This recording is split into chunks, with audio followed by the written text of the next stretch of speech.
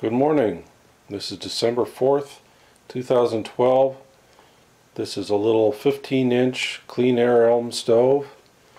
The Clean Air has the round cooktop with the leaves on it. And the flue exits from the rear. The elbow rotates so that it's either oriented straight up as you see it, or it can point to the back. You see the secondary air tubes protruding from the bottom of the back of the stove. The tie rods are stainless steel so that they will never rust.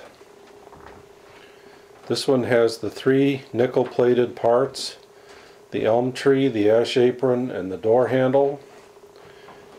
The wood knobs are cherry. I turned those on the lathe.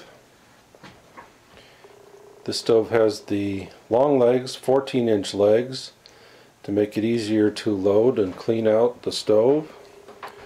The two hinge pins are stainless steel.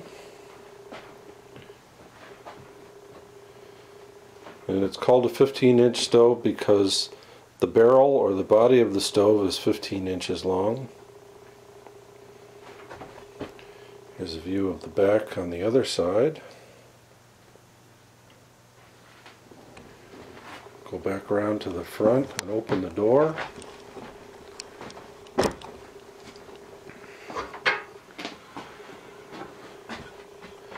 Has a very generous size loading door, 14 inches across.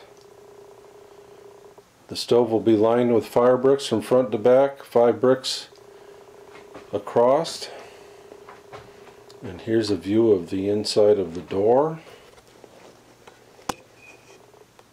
showing the inside of the draft, the high temperature ceramic glass, and the latch system.